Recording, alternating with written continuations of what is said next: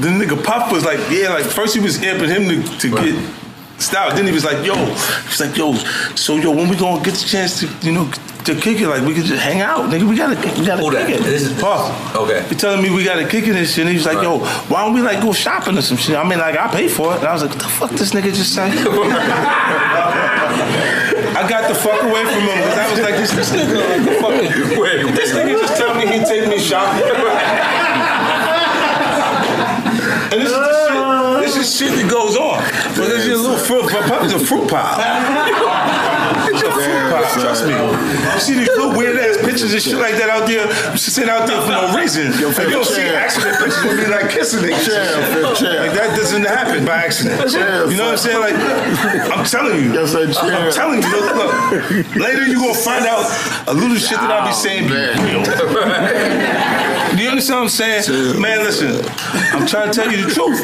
But the truth, sometimes it hurts. Right. It hurts people and they don't want to hear that shit. But I'm trying to tell you, nigga asked me, could he take me shopping? And it fucked me up because I'm looking like, what the fuck did this nigga just say? I want to take you shopping. I got a bankroll out this motherfucker. I want to take you shopping. Why? Because when you walk around looking so motherfucking good, I'm going to feel like, God damn it, that motherfucker with me. That's all I want to do.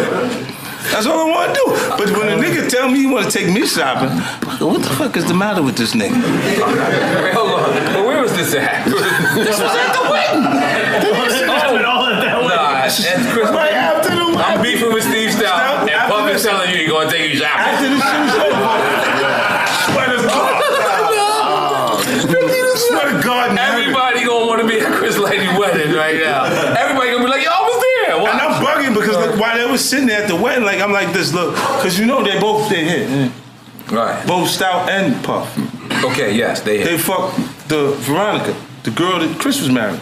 Whoa, this is awkward. We did not know that. So I'm sitting there like, what the fuck kind of shit we got going on? Oh man, like, goddamn, like you tell my own little. I guess our angel on our shit. I know you supposed to jump in like chill. I was gonna follow the son. I'm still following. It is what it is. Now you gave me alcohol. Listen. Did we take that shot already? No, but this is the kind of awkward shit that was going on at the same time. Damn, I didn't know I'm sitting there looking, going like, what the fuck is okay? Okay, maybe this is one of those things where because I'm from the neighborhood, I don't understand what's really going on, right? And it was just his own little thing. Like Chris didn't give a fuck. I think it was have everybody here so they know I'm secure. And I don't care about none of that shit. And everything's like, and I'm going through my own little feelings. All right. You know what I'm saying? Because I don't know how that works. Right. You know what I'm saying? But it is what it is. Like, that's what happened. And it was like, I'm sitting there, I'm like, that was her get there. And that was her type. You know what I'm saying? Like, executive type. Like, you want to tell me you went to school, shit like that. You better tell me you got no gag reflex. I'm going to turn this serious. I don't know if bringing that up is a good idea. So, I'm going to bring it serious. One question, and we're gonna move on from this. Right. But Chris basically managed you your whole career. Yeah. Chris managed me basically my whole career. I'm sorry to ask this question, but we're going to both ask this question. Do you think he committed suicide? No, I don't believe that. So, I don't believe he killed himself. So what do you believe? Because you hired an investigator? Yeah, I hired investigators for it because I didn't believe, like, for Tiffany. For the daughter. That's the daughter. Yeah. I did that, you know what I'm saying, because her and his mother and his family, his brothers and them didn't believe in that, so I paid for it. But but you personally, what do you believe? Not like I spoke to him right before the day, the same day or the day before you. The night before, like it was like he was still under the weather. Like he was still under the weather because he went to the doctor. He came out. He was like talking real low and shit. And I was getting my hair cut. And we was talking on the FaceTime shit, so you don't have to. It's long distance. I was in Germany at the their Consumer Electronics Convention. All right. So when I'm talking to him, he was like, yeah, real soft spoken because he, wasn't feeling good. Right. And then Shorty came in and said, you on the phone? She was real mad, like what the fuck? And I was like, like we laughed at what was going on. And after he said, yo, I'll call you back. Because he was just out of it, like he was sick, so he couldn't. The fuck, you on the phone? She went after him, and I was like, damn.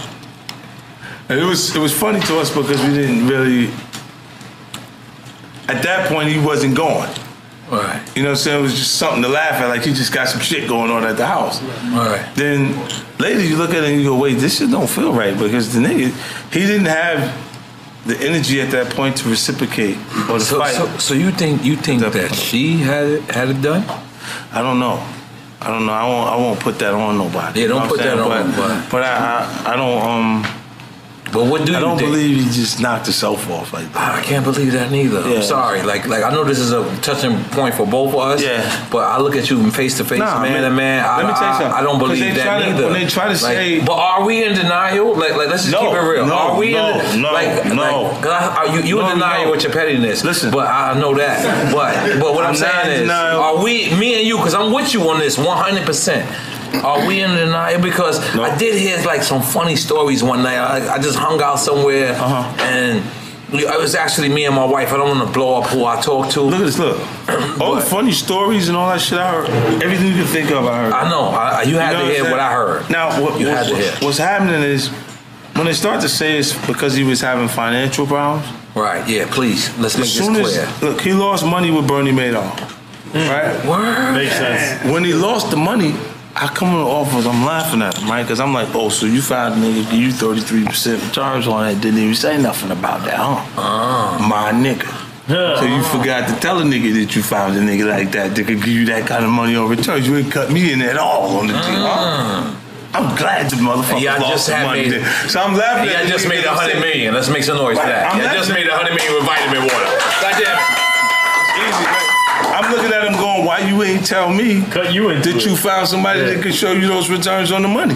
And that's it, because Bernie was showing the returns up until him not showing the returns. It was like a pyramid. Hold on. You met Bernie Madoff? So he was doing it, huh? You met Bernie Madoff? No, this is what Chris had already.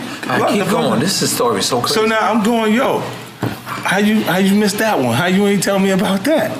And he's like, oh man, this is some bullshit or whatever. But he's like, yo, he got money, but it was tied in the investments that he would have lost. He would have had penalties if he pulled out before the time period. So I said, I give you $1 million and you just give it back to me.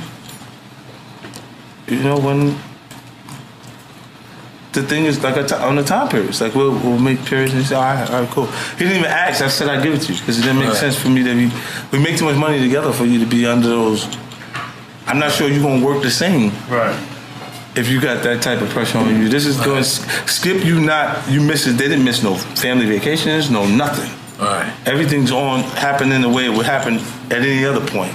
So the crazy part is at the time that I'm actually getting the phone call from him, is me telling him, look, he's saying, yo, that's already dealt with.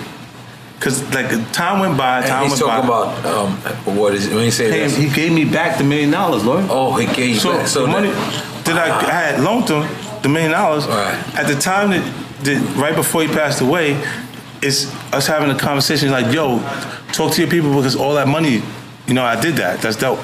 It's all back now. So he's telling me. What amount of time is that? Like that was 2 weeks later? Nah, it's an 8-month time period. Okay. But in the 8-month time, he gave it with the profit? He put the money back, the $1 million back. So he said, yo, that's back. So why the fuck would you be talking about financially being strapped? Oh, this is after the Madoff shit was already exposed. The Madoff shit, he just gave you your money back. When he took that hit, I gave him $1 million. Right. Right? Oh, I see what you're saying. That $1 million, he had his money in other investments, but he couldn't take it out or he would have lost money. Okay, so you was helping him at that point with the Madoff shit. It's just giving him $1 million float money so he don't have to fuck with his other money. Right. Then 8-month time period went by and that money is back now. It's put back into my accounts. So he's like, yo, that's back. And I'm saying, yo, I'm getting ready to run. And he get happy, he light up. Light was sitting right there, my barber right there. He was actually cutting my hair. Light, my nigga. Light, where you from? Queens. Where at? He been cutting my hair. I know that. Nigga, tell what part, nigga? He been cutting my hair for 20 years. Woo. Farmers in America. Farmers in Merritt? That son of a bitch charged me $500 a haircut now. It was George $500 a haircut. You must have started paying up. way too expensive. The price went up and shit. Now you a rich nigga. Where's my free haircut for Christmas? I need my free haircut for Christmas. You got it. Yo, 50. Wow, that's crazy. So I was supposed to get a free haircut for Christmas, man. Right. Oh, he still charge you on Christmas? Yeah, man. Every time you're a rich nigga though. He pop up at the shows. He don't never got no freebies. Can me and EFN get effing pieces? Can we give effing pieces? We hurting over here. We fucked up. We don't got no pieces. Can you get me? I'ma send it too. Now when people see it, look, we hurting over here, 50. I'ma send it too. Nobody listens to us. All right, listen, please. We just need look. All right, I'm gonna keep it 100. I'ma see. Look. If you don't wear this, you keep it, right? I'ma send this a joint like this. That's right. Send it to me, please. I got you. If you don't wear it, you wear it. Yeah, that's right. He talking to my wife. He's a foul nigga. Go ahead. It's okay. We foul niggas. Talking to your son, man. We foul niggas.